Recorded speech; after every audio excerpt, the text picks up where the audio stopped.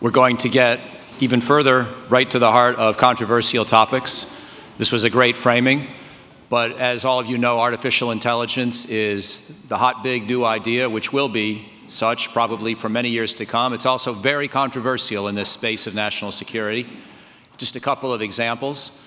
I think you're all familiar with Project Maven, where Google was going to try not necessarily to be involved in a kill chain for the Department of Defense, but to help find certain kinds of threatening targets. That became, by far and away, to my knowledge, the most controversial contract within Google, probably in its history, even though it was only $9 million, which for Google is sort of like, you know, pocket change at best.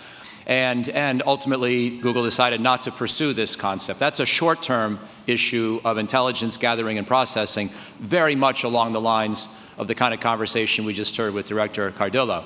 But as you also know, there is a bigger debate looming about to what extent artificial intelligence will affect everything, and to what extent the concept of a Terminator may not just be science fiction in 5 or 10 or 15 years, to what extent adversaries could weaponize artificial intelligence. Some of this will almost inevitably happen. Some of it probably must happen because the arms control of preventing it will be so difficult. Other aspects, the literal Terminator robot probably is something a lot of us have qualms about and will want to debate for many years. So this is happening fast. I was just in a panel discussion yesterday with a colleague of mine, Chris Messerol, who talked about how much faster the algorithms for AI have progressed relative to what was expected. Even if people took so-called Moore's Law expected rates of computer progress and continued to extrapolate Moore's Law into the future as if it was inevitable that we'd keep doubling processing speed every couple of years. Even though people were sort of already counting on that, they hadn't imagined how quickly artificial intelligence could progress. And the last thing I'll say before turning the floor over to Eric Adams and his distinguished panel that he'll introduce is that I sometimes think, here you'll get maybe relate to this, although you're a much younger man than I, but I sometimes think those of us who are a little older, we don't necessarily have any more processing speed up here, but we've had more time to make mistakes and develop algorithms for hopefully not to repeat the same mistakes. In a sense, that's what AI does. It doesn't have to be super smart. These are not incredibly ingenious algorithms that have all sorts of paths and, you know, millions and tens of millions of lines of code necessarily. They are sometimes rather simple mechanisms for going through data and learning when you make a mistake and then remembering not to repeat it.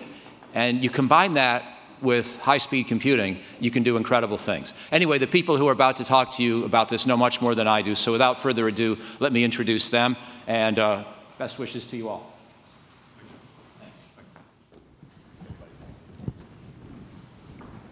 Thanks. Oops.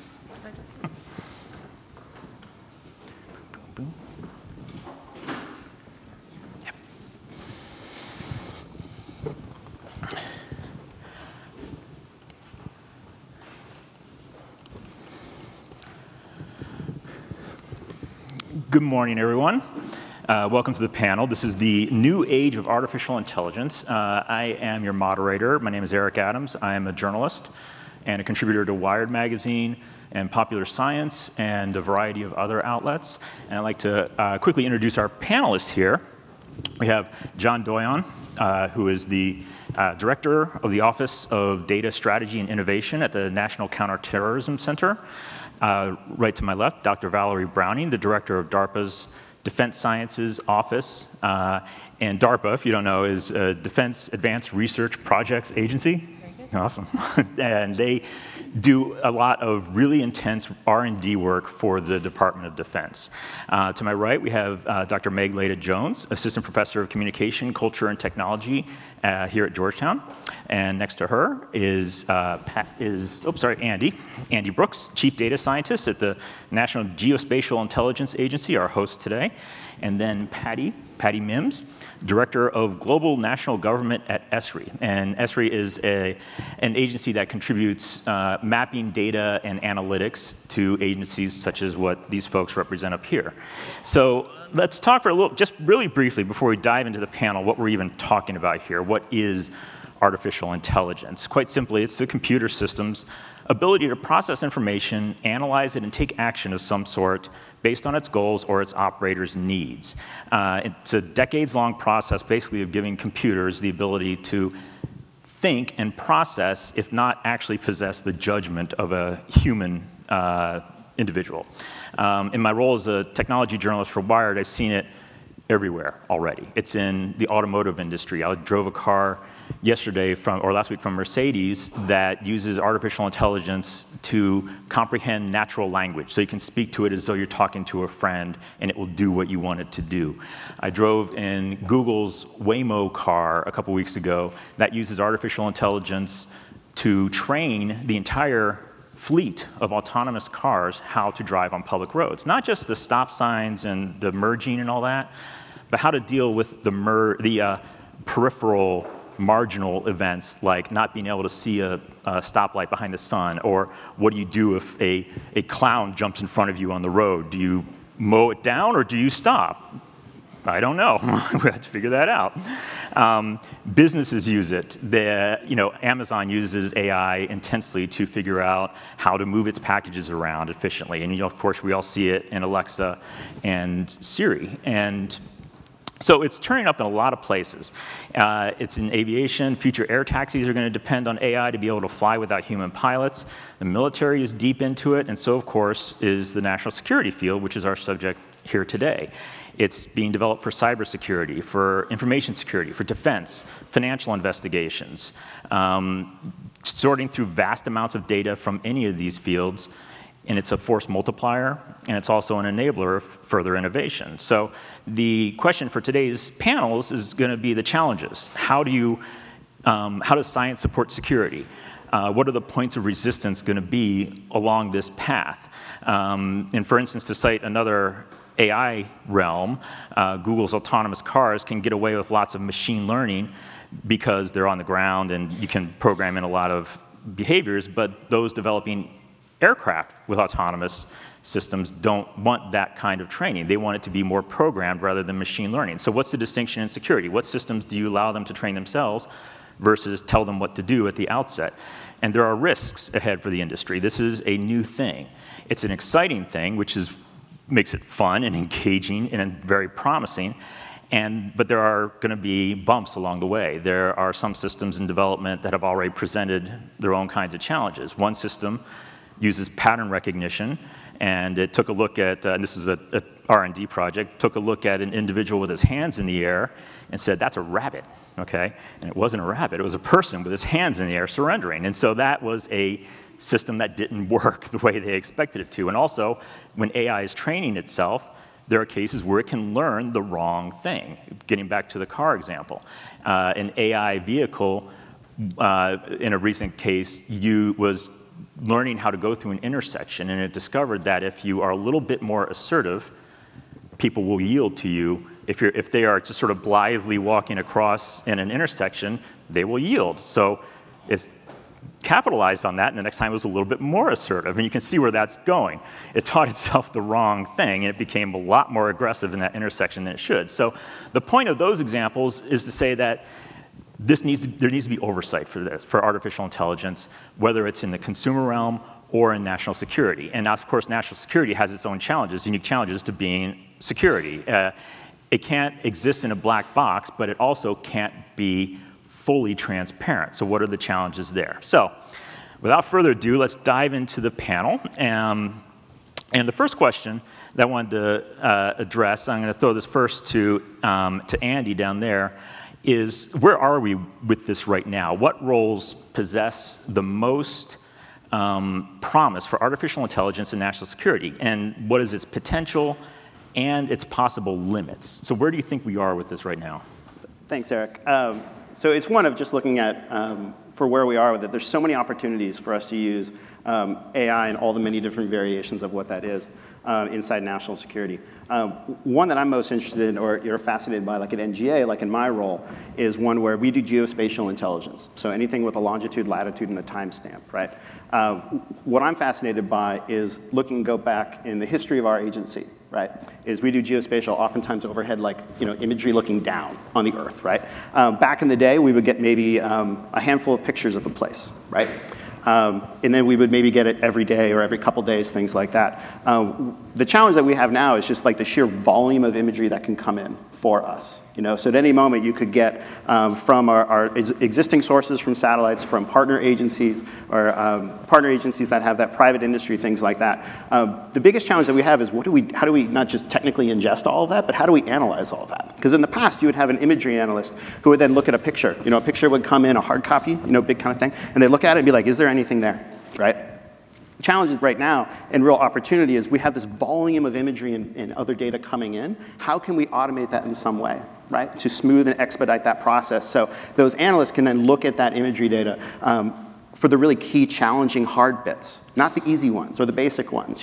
How can we do that? That I see as the most tremendous opportunity lift for us right now. I mean, there's many others, but that's one where I really am fascinated by, is looking at all the imagery or potential sources of data that we can get now, and how can we use technology to really help focus down for that really key, valuable bit, right, to help us sift through that, right, to get smarter from this big volume of things coming down to a smaller set that then our analysts can then look at for the really super hard problems, the ones they're really, really good at.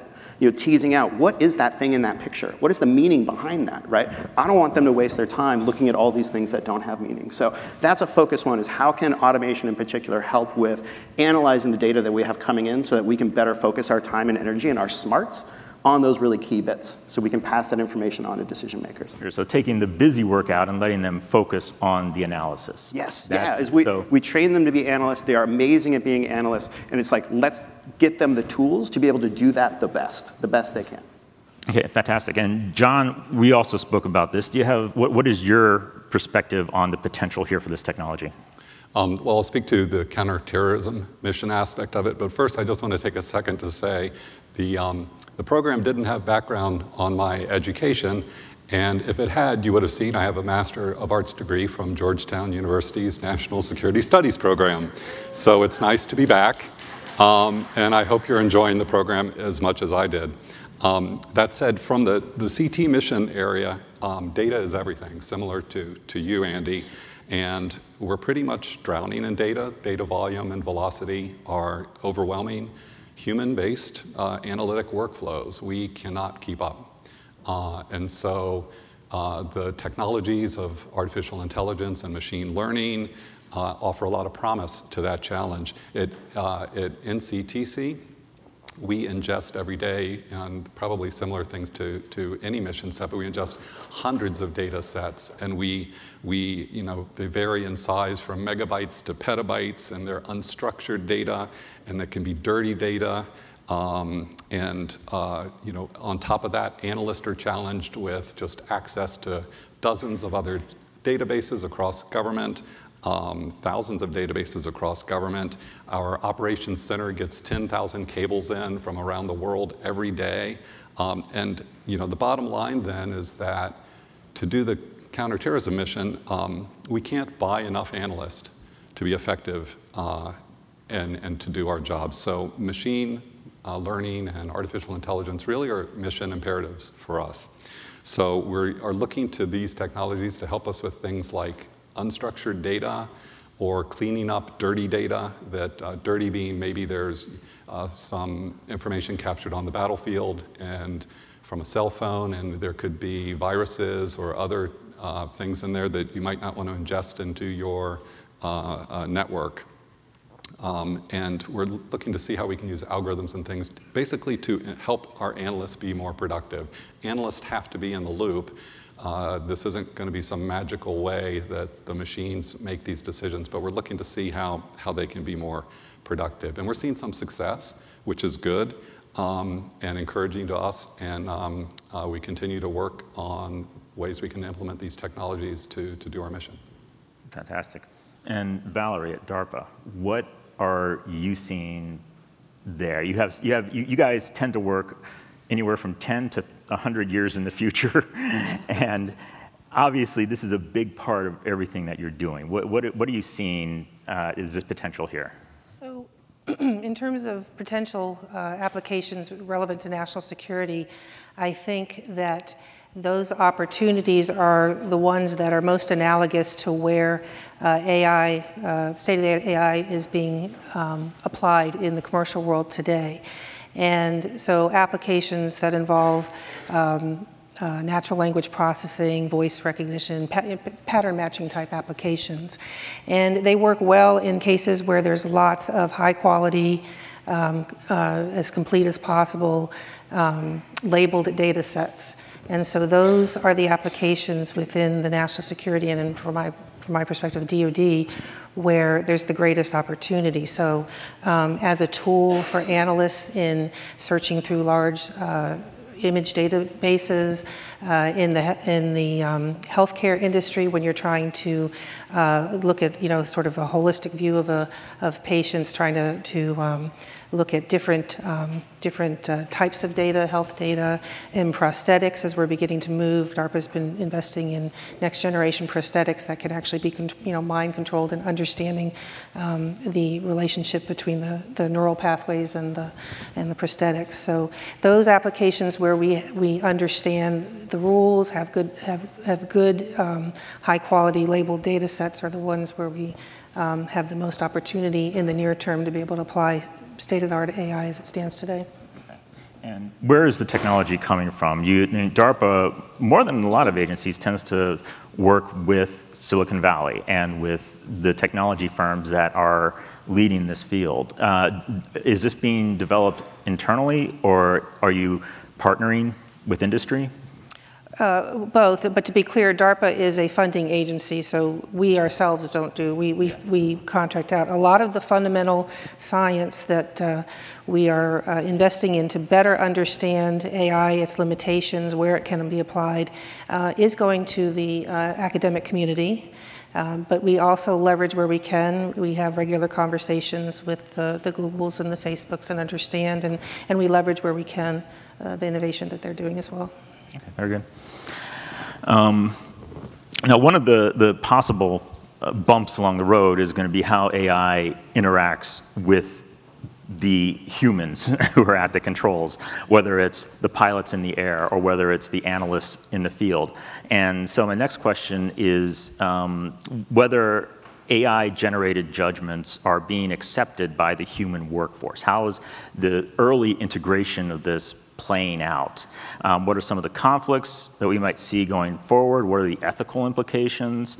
And what is the path for getting this technology to work harmoniously with humans and getting humans to accept it? So I'd like to go first to Meg with this. You've done a lot of research in the human interface, or the human implications and impact of this technology and how humans work with it. What are you seeing the way as this is going to go forward?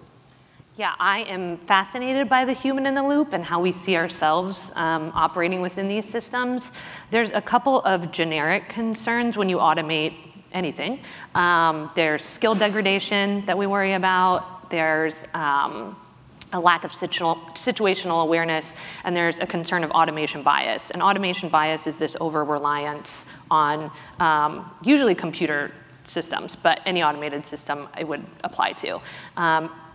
It actually means the wrong type of reliance, so people often under-rely on automated systems, usually because the air settings are wrong. So imagine you live in a house when your smoke detector keeps going off. The next time it goes off, you're not running out the door because you are convinced that there's a fire in the house. You just hit it with a broomstick until it falls down. That would be an automation bias problem. Over-reliance, we have a couple of high-risk examples of that, and oftentimes we do see automation over-reliance in high-risk situations where you can imagine that people don't want to be the entity that the responsibility rests on their shoulders. So there are a couple of examples of pilots ignoring what they're actually seeing and relying on a computer system to tell them something is either an enemy combatant or a commercial plane when it was the other. And also we see this sometimes in medical diagnoses, and so there are automation design accounts for these things, and they try to set up the system with the human in the loop in a way that is really delicate to how delicate we are in these systems. So they're modeled in a way that the error settings are placed just right so that we really pay attention to them.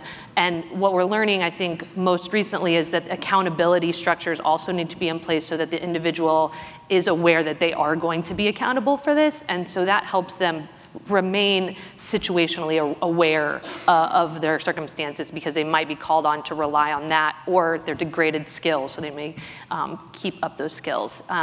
Another way that we see this is de-blackboxing the system so that people understand the error rates. And if you watch tennis, this I think is the easiest way that we do this every day. When you watch tennis and the Hawkeye system projects whether the ball was in and out, and it's become this really fun, entertaining aspect of tennis. The whole crowd, even the players and the ref, turned to the screen to see, did the ball go in or out? Like we all watched it, but did it go in or out? And it's not even a replay of the actual event, it's just a virtual markup of the prediction of where the ball would have landed. And there's an error rate of anywhere between 3 and 5 millimeters. But we all watch it, and there's no doubt, just says in or out, and the rules of tennis say you can't challenge it. The Hawkeye has the end result. But if you watch cricket, when they use the Hawkeye system, it pops up with an error rate. So it says a certain amount, it gives you a certainty whether you should really rely on that. And if the certainty is below a level, it kicks it to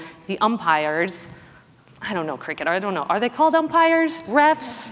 I only know about Hawkeye in cricket. Umps, and their decision holds. So we do this every day as we go through and think about how we rely on these systems too, and we catch ourselves, I think, over-relying on them often when we understand the risks as low.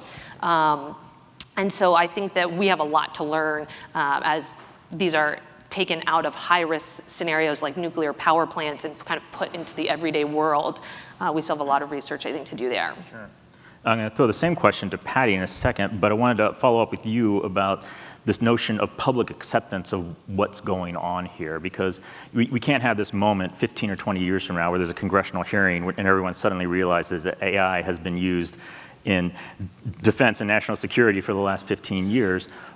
Do you think, like, how do we get the public behind this or make them aware of it without showing the hand of the security, conscious groups?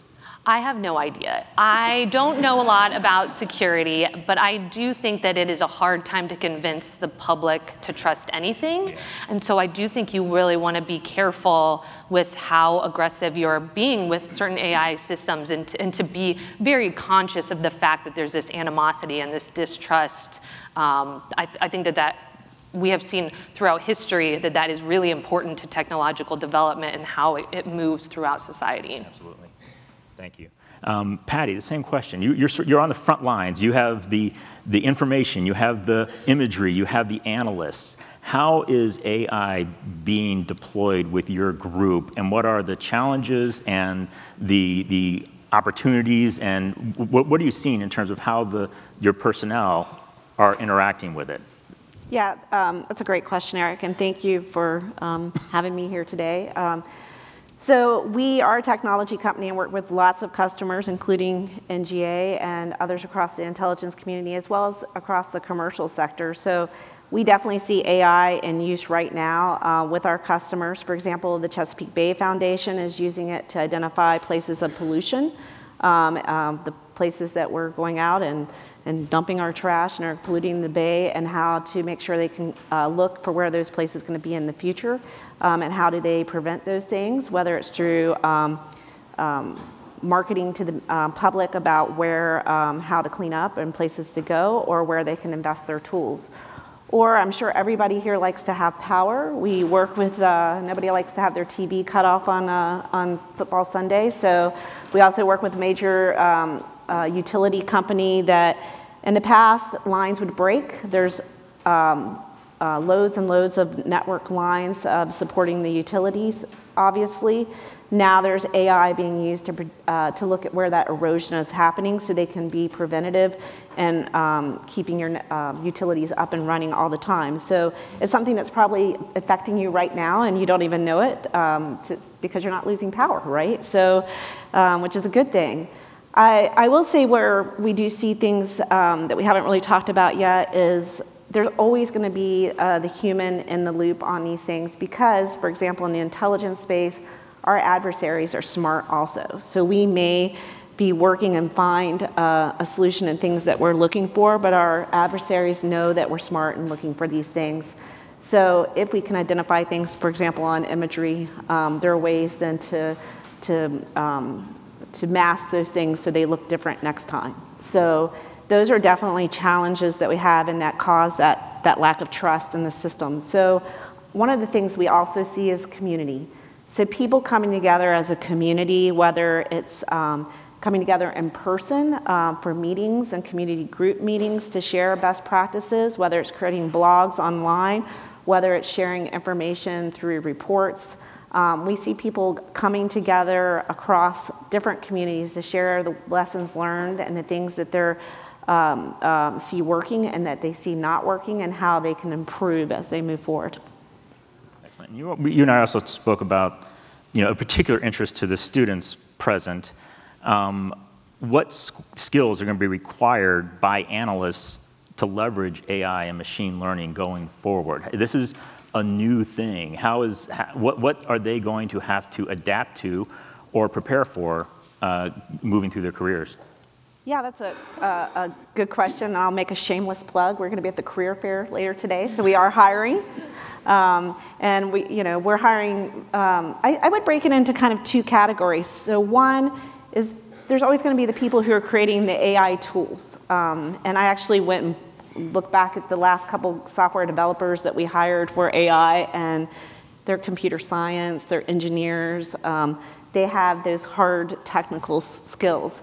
However, we're also hiring analysts, people who can help, who use the tools, right? We're developing technology, but we want people who can use those tools. And we're really looking for people who can think analytically, who have statistical skills, right? Statistical backgrounds, who can think about problems in a different way, who have maybe a little bit of coding skills. I would recommend, looking into maybe you don't want to be a developer, but have a little bit of Python skills. I know Director Cardillo even did a little programming in his career in the last year or two. So those are the things, everybody can have a little bit of those skills, and those things combined, I think, make a good analyst.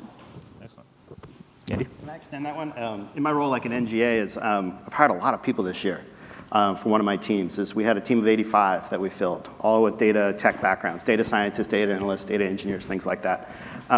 Learned a lot of things. One of the key thing I was always most interested in is, are people interested, do they know how to ask really good questions, right? And like impactful questions, right? That's kind of a big, broad, it doesn't matter what your major is, things like that. Can you ask good inquiry questions? Do you know how to do that? Another one is that like attitude and aptitude to learn whatever's like a lifelong learning kind of thing, whatever's coming next. People go, oh, what programming language should I learn right now? And I go, well, like R and Python's hot, but like I remember when C++ was hot. What you need to know is just like, what is programming and how do you use that, right? And learning and having literacy about that. And that literacy could be anywhere from understand how to do basic scripting to all the way writing your own algorithms, right? There's a continuum there, right? You need to hit that, whatever is your sweet spot in that.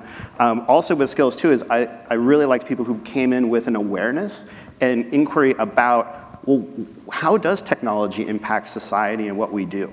And I'm a little biased in that. I came from an information school. That's where I got my master's and I got my PhD, where we wrestled with those sorts of questions. So we'd teach you how to write an algorithm and then be like, well, what's the impact of that on society? Right? So like that pairing of those two things. So it's like here at Georgetown, there are programs where you can go and study those sorts of topics and engage in those rigorous debates. And the goal is to not come to the answer, but at least try and figure out like how are we going to move into this future? How are we going to integrate tools and technologies, AI in particular, things like that, into the everyday work of what we do, right? And being inclusive of people with different backgrounds, different skills, things like that, to figure out how are we going to positively use that. So it's one where it's like, yeah, there's not an exact course list to take or a programming list or things like that. But that's what I look for in bringing folks on. And we hired, like I said, is a huge number of those folks. And that was one of the key things that we were really looking for. And I don't think that's unique to NGA. You know, I'm based out in San Francisco. A lot of friends who work at Airbnb, Uber, Facebook, all those sorts of companies, they're interested in the same sort of thing. It's not a millennial thing. You don't have to be a millennial to be interested in those sorts of things. There's anybody of any age or background, that is your style and attitude and approach towards life, that is of interest in this space right now, regardless of if you're NGA or national security or other companies and organizations. Very good. John, so you add one thing to that? No, that's yes, please. I'll just add on and say one of the best data scientists at the National Counterterrorism Center is one of the best because he started off as an analyst, and he had what we refer to as digital acumen, and self-taught Python, and quickly became interested in how can I make things work to improve the outcome for all the analysts in the center. And it's that analyst, starting as an analyst and knowing what's important, and bringing that to be able to, put it in a data science context is what's made him really successful. And then we're saying, hey, how do we help seed more people, with these digital acumen skills? So there's a lot, when you come into the intelligence community, lots of opportunities to learn and continue to grow in lots of different paths, including the sort of the digital science or data science area. Very good, thank you. We're going to get to the Q&A in a few minutes, but a quick question for Valerie. One of the conflicts within AI is that machines, that they can only go so far at some point. Machines will tell you what, analysts want to know why. And I'm curious if the technology has that ability to bridge that divide, or is there a kind of a hard stop for what this can do?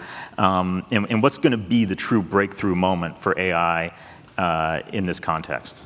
So you're talking about trust, basically, and it's important that we understand the limitations of where AI is today, and oftentimes machine learning is sort of synonymous with what we can do today in terms of AI. But DARPA really looks at the developments of AIs coming in waves, with the first wave being sort of rules-based. You understand the rules, then you program in, and then the current phase being this machine learning-enabled AI.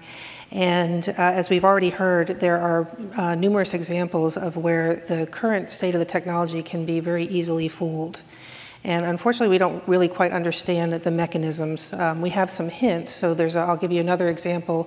I believe this came out of an algorithm from a student at UC Irvine, I think, where he had developed an algorithm that would distinguish between wolves and huskies, and demonstrated that this algorithm worked really, really well until it didn't. And what they realized was that the algorithm in the training was actually looking at the fact that the wolves, if it was a wolf, there was always snow on the ground, and in the huskies, there was always grass on the ground. And so what it was really discriminating against was snow versus grass. And that's what we need to be able to understand, is what are the important features as we train these systems. Because then if we understand what the important features are in the training data sets, we could begin to ask the systems to tell us why. Why did you characterize this as a cat? And if it came back and said, well, it has a tail, it has pointy ears, it has whiskers.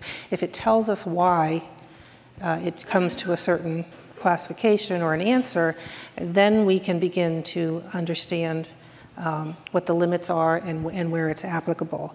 We think that getting to that ability, and by the way, if we get to that ability, we can really start thinking about AI machines as being moving from tools to actually partners, right? Collaborative partners is what's sort of the next thing in AI. And there's an aspect of understanding context and really beginning to apply knowledge. So a human can discriminate a dog from a wolf by looking at context. If there's a human in the picture and it's throwing a ball, then it's probably a dog, not a wolf. We know that because we've learned over time.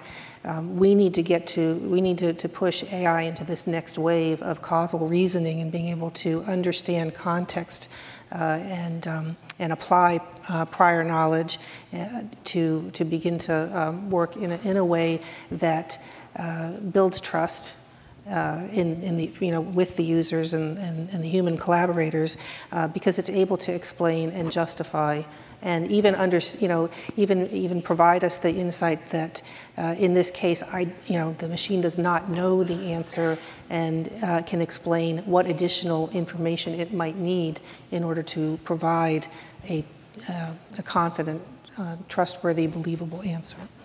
Excellent, thank you. I believe we're going to move on to a Q&A element here.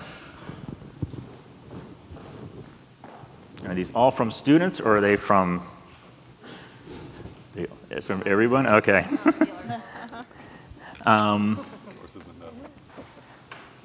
Okay, how can industry better support the IC in automation and analytics? How can industry support the integration of automation and analytics? Anybody want to take that?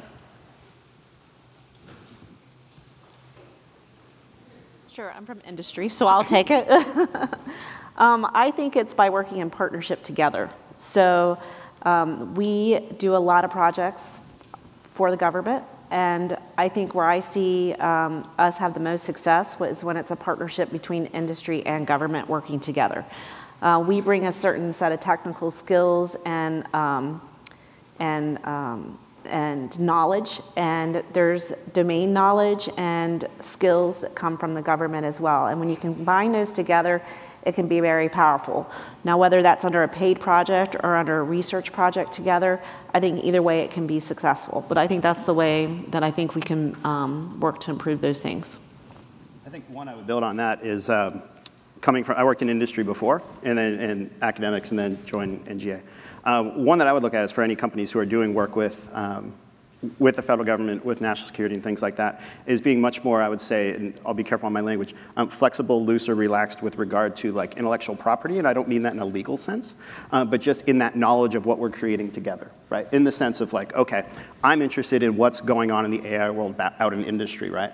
And you want to come bring that, you think that could apply in my agency for my analysts, right? Let's say that. I really want to understand how that black box that you're building, how that works, right?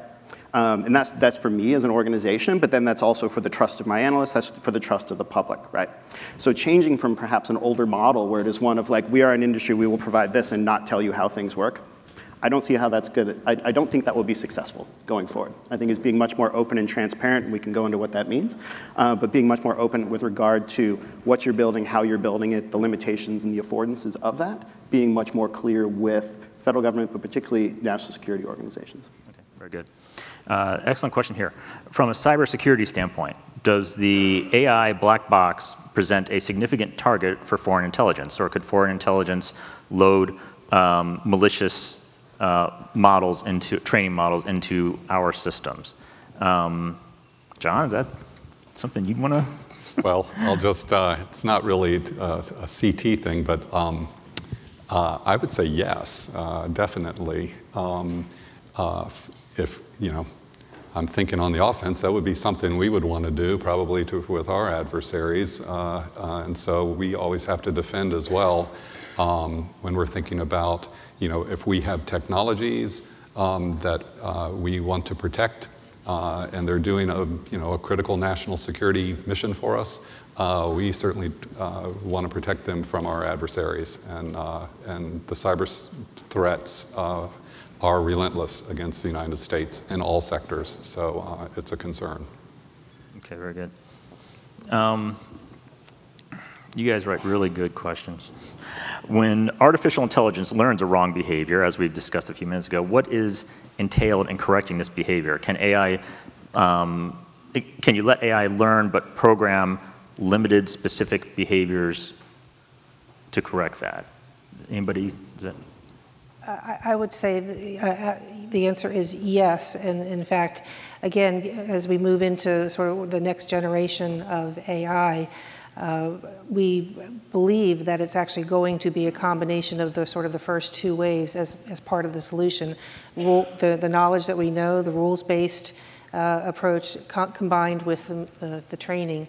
And one of the challenges is being able to have the capability to increase the applicability of a particular system by improving its training without having to always go back and start from scratch in terms of the training set. So have it actually be able to assimilate knowledge is a key goal of some of the efforts that we're looking at DARPA, because it's actually key to getting to that next step.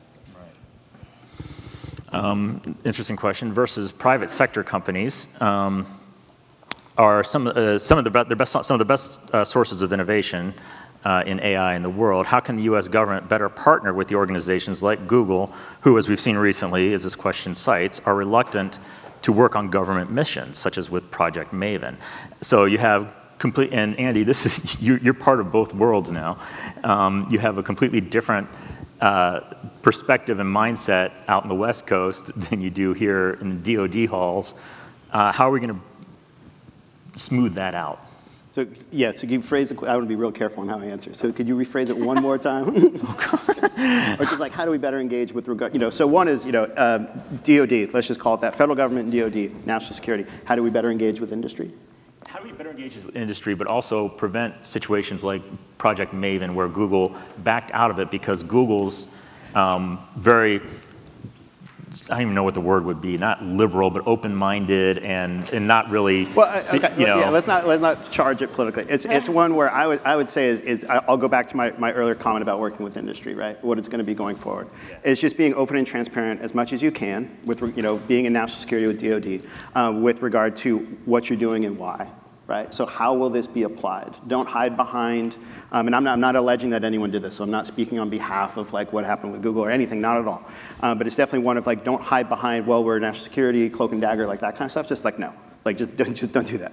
It's just one is like, what are we trying to do? We ingest lots of images. We want to try and figure out how to analyze that. Here's how it's being used. Here's how it's not being used. Right? And engaging in open dialogue conversation, not just with, say, the partner from that outside industry, or the partner, even the person who's in that room negotiating with you, but with that broader workforce writ large, right? So it's engaging with that, and for an organization being, it's like, hey, you know what, we're thinking about working with the federal government, with the DoD in this sort of way. Here's why. Here's the risk of that. What are your thoughts on that, right? And doing that early on in the conversation.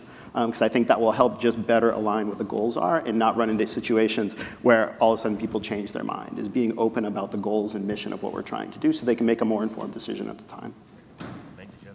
I just wanted to remind us in this conversation that there's reasons for the skepticism between that relationship. And I think Andy makes a really good point that you want to be transparent about it. But we have a lot of different rules for private entities than we do for public entities.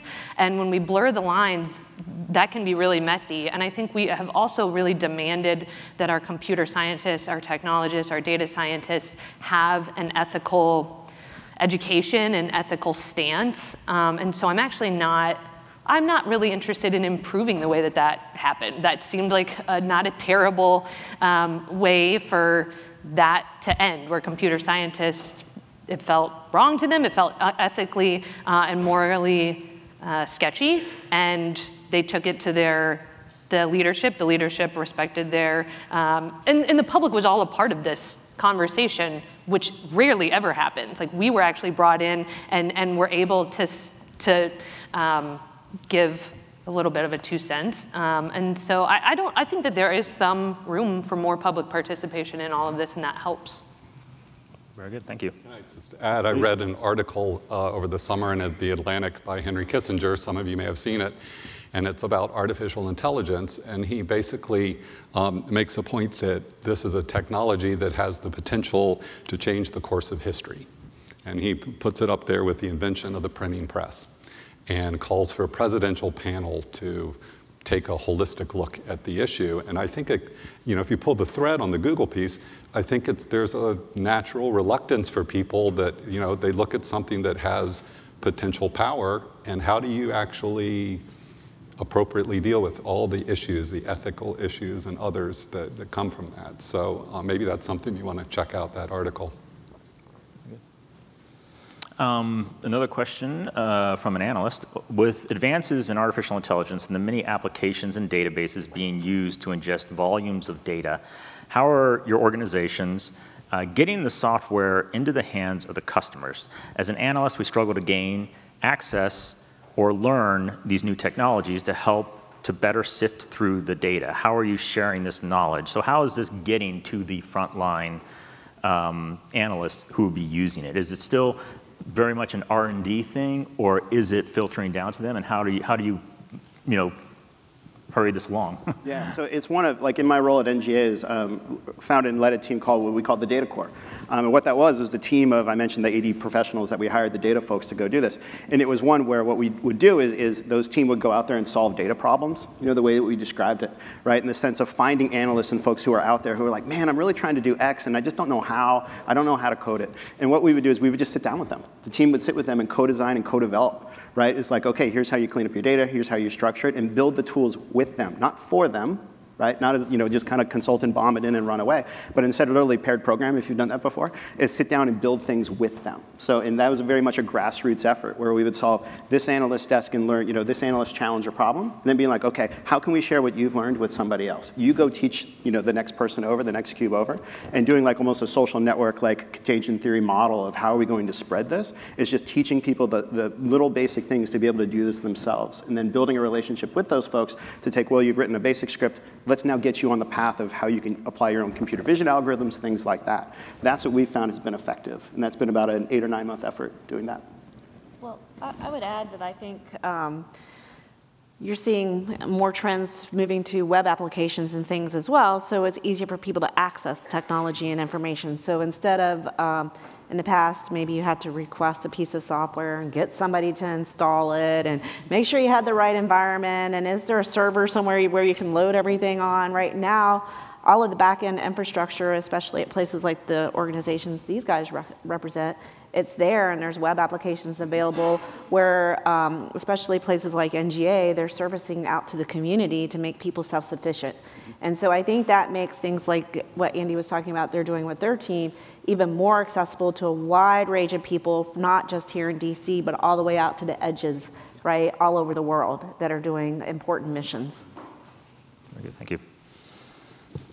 I like this question because it cuts straight to the heart of the matter, and it's a yes or no. All the skill sets mentioned are skill sets being sought in private and public industry. Is the government offering compensation packages to keep up with the private sector? That's not my question. Yes, all right, so. Applied experience doing this, right? So we hired a lot of people from industry, in doing that. We had a special opportunity where we were able to offer recruiting bonuses to folks, right? To be able to get to come do this. That was privileged. I recognize that, of being able to offer that to people to come and join us. The one way I kind of look at it, like in this space, is one of there's the compensation part, which is the hard numbers, and me hiring you, I want you to have a good life that you can save up to do all the things that you want to do. Come join us for a while. Come join us for an adventure, right? And do this, be part of this. Apply these technologies, these things you're interested in like super high stakes problems, right? It's like I'll throw rocks at my friends at Airbnb and industry and things like that, where it's like, well, is it really high stakes like what you're doing like with AI or machine learning? Like, it's cool, but like, is it like, this is super high stakes. Like the opportunities you could have if you come join us are stuff that are like wild. Like I wish I could describe them to you, but you can imagine them. So like I kind of turn to them being like, well, there's the number part, but I go like, well, how good are you? Come prove it. Come do some interesting, cool stuff. Join us for a while, and then go out into industry. The runway for compensation here is really long, and regardless of your age or anything, come join us for a while. Do some really super high stakes work, and then go off into fill in the blank, where you want to go next. Come and join us for a period of time. And Valerie, you work with the private sector, and you see how the personnel on the public sector are responding to that. What is your reaction to that question? Is the lure of the talent present?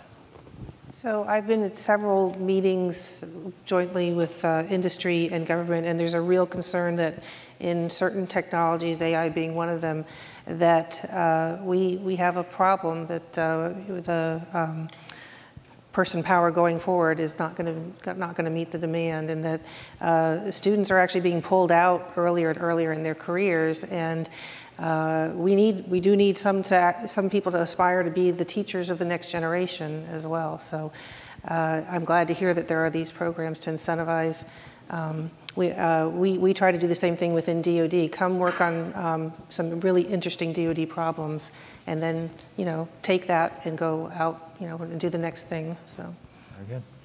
And with that, we are at the end of our window for talk. So thank you very much, everyone. I hope you guys got good information from this panel.